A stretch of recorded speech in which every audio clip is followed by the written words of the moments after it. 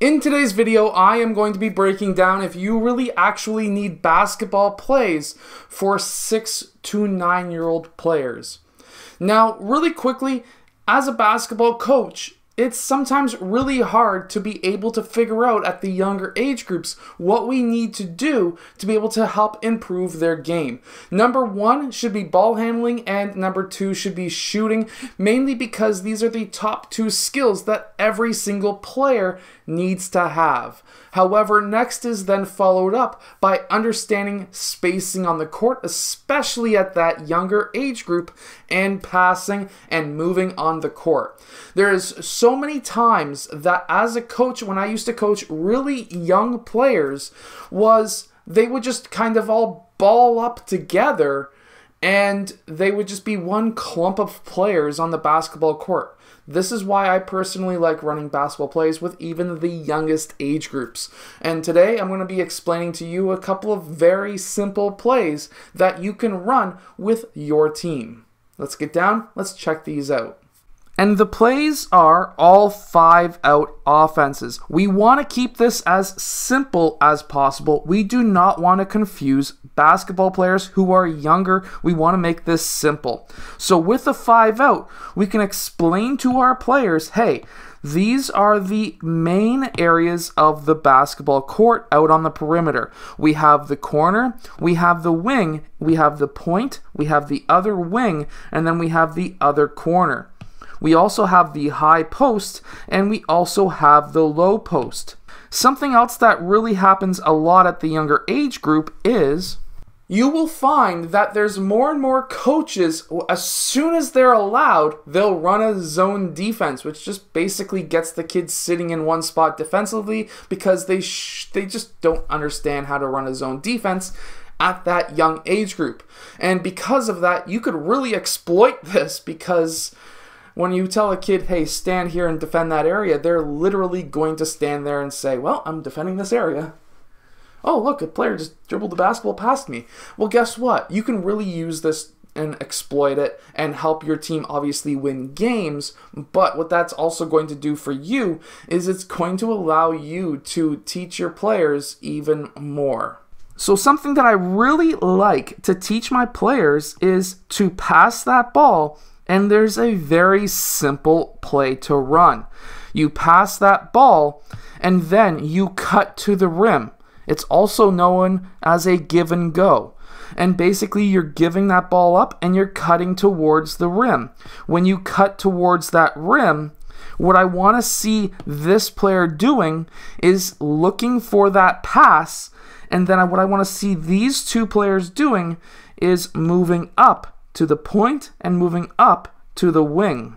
Those players will then cover that spot. Player 1 will then fill out, and player 4 at this point can pass that ball to either player 5 or to player 2.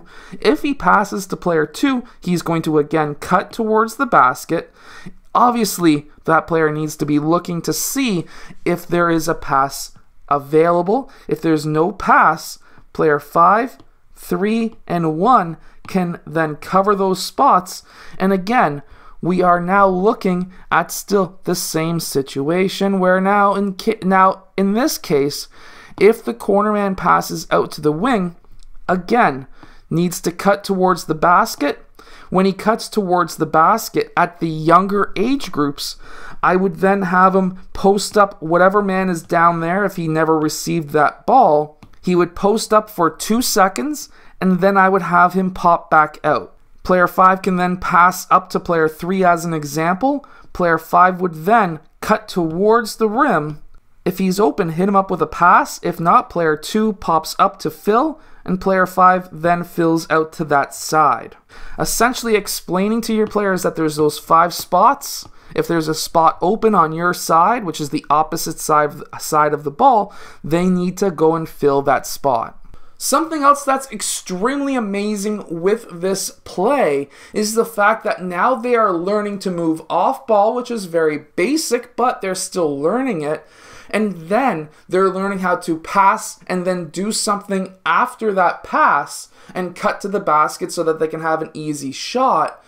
But they're also learning spacing, which is extremely important because, again, younger kids, 6 years old, 7 years old, 8 years old, are going to be clumping in as a big clump of just basketball players saying, pass me the ball, I'm 2 feet away. And we really don't want to see that. It's not fun for anybody.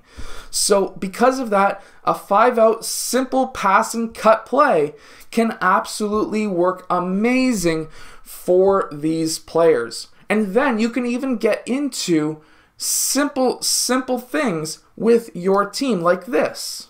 Let's say that ball is out on that wing. Nobody is open. What I want to see happen is player 1, he's the opposite side of that ball. I want to see him get open. What I want to see him do is to either do a high cut to that elbow or a low cut towards that low block. Or he can do a curl cut by making it look like he's going to go screen for player 4.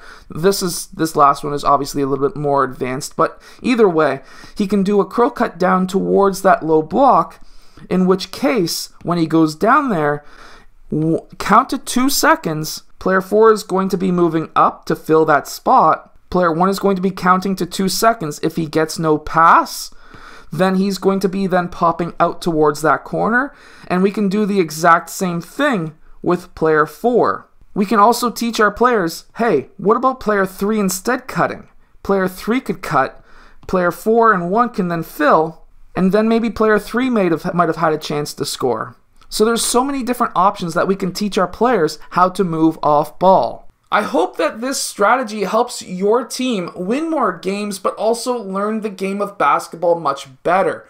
Now, I've got a whole bunch of different plays and drills that you can run on this channel, so hit that like button and subscribe. But also, something that you could do if you coach an older age group is if you like that 5-out offense, or if you're coaching this same play with your team and you want to get more advanced in the future, go check out my 5-out complete guide down in the description below, and I know it's going to help your team. Hit that like button, subscribe, and I'll see you guys again next time.